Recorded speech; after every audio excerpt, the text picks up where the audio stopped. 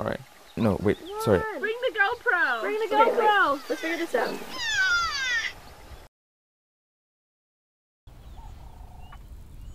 I want to understand what is it about Grant's Gazelle and different social classes, different types of Grant's Gazelle that influence their risk of getting parasites and infectious diseases. Parasites that we study here that actually have an intermediate host that is a snail or a slug. And so the gazelle eat the snail or a slug, and they're the final host hey Cameron, for let's that go. parasite. So John's going to drive us. All right, 1 second. Parasites.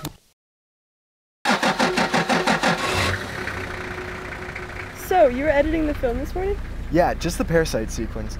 It's actually really fascinating. Apparently the territorial males have a lot more parasites than the bachelors or the females. So you want to make a film about gazelles? Yeah, do you know anything about them? I have a story about a young gazelle. Maybe I can tell you at lunchtime.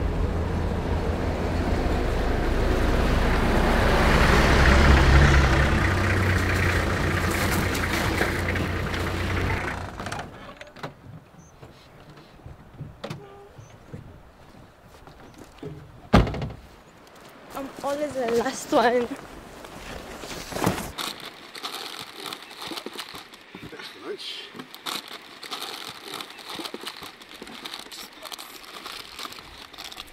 I want to tell you a story about a gazelle, yeah? Yeah. All right. In a glade on the far side of Mount Kenya, a male grand gazelle was born into a royal family. They named him Lenana, which means the wise one.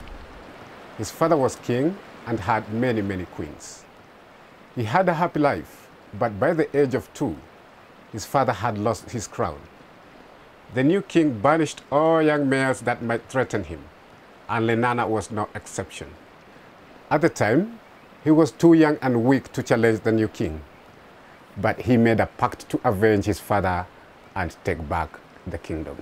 Hold on. This sounds just like Hamlet. Hamlet? No, we don't have Hamlet in the bush. Anyway, alone and confused, Lenana wandered through the East African grassland in constant fear for his life. He avoided jackals, who prey on young gazelles by day, and the large cats, feared by even the strongest bucks, at night. He was happy to feast on grass or bush, but because he had to remain on constant alert, he had little time to eat. Wait, no, I know that story. It's Star Wars. Oh, yeah. Like when Luke crashes his ship on Dagobah and he's all wandering around looking for Yoda. And which story do you think came first?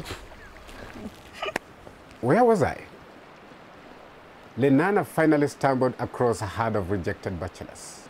They were youngsters, disgraced former kings, and weaker males who could never win a territory of their own.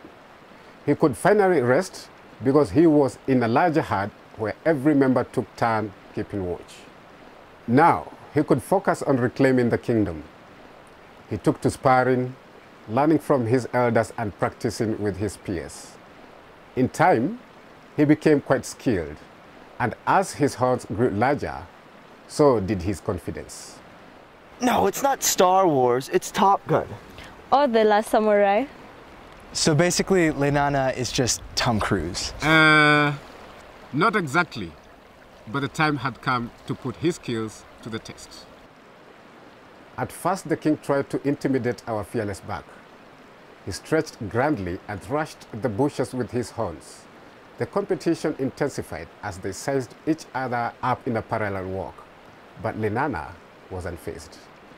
This displays of dominance could no longer keep these two from clashing. They lowered their heads, locked horns, and battled for the kingdom and all its splendor. As you know, there could be only one victor, and Lenana had superior stamina. The defeated king took to the hills, while Lenana claimed his kingdom, filled with green grass, many queens, and most importantly, the opportunity to mate at will.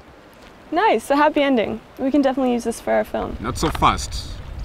With great power comes great responsibility.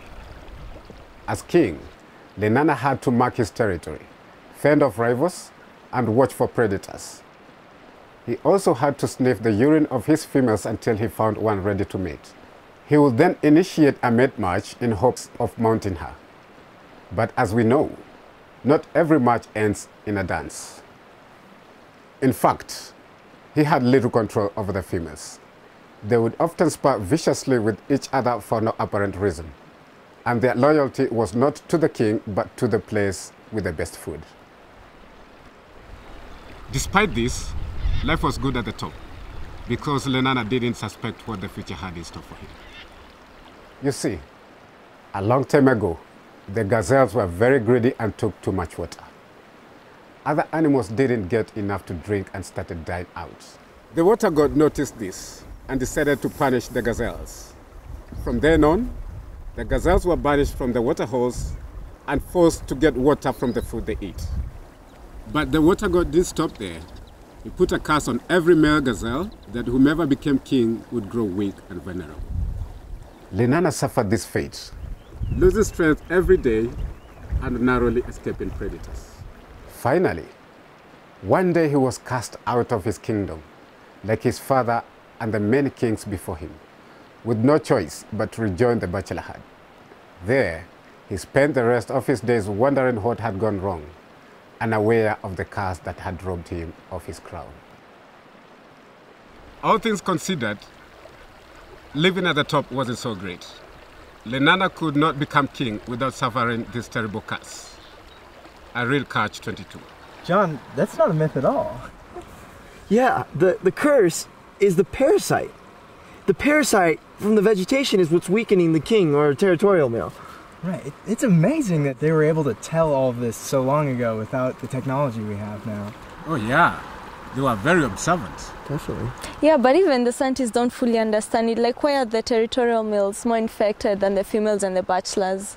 Yeah, Dr. Nzenwa was saying that the territorial males might have higher stress or testosterone levels or are in closer contact with females. Right, and she said the reinfection rate of grazing in the same area was higher as well. Yeah. But she was still working it out. Yeah. Anyway, John, this is an awesome story. Thank you so much. We're definitely using this in our film. Yeah. No worries. Let's go. It might be raining very soon.